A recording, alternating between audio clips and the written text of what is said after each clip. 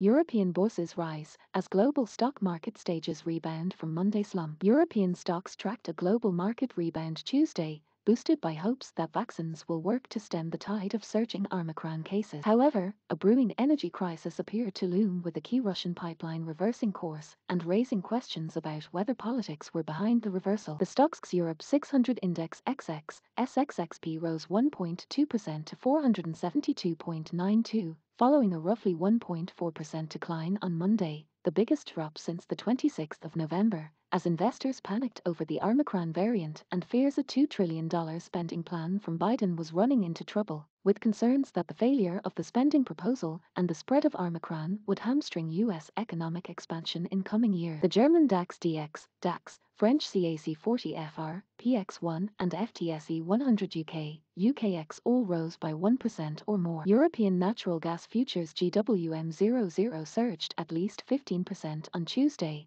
with German and French power prices climbing more than 10% and the latter forced to turn on oil-fired units to keep power going, Bloomberg reported. Banks, semiconductors and pharmaceutical companies were also among the session's big gainers.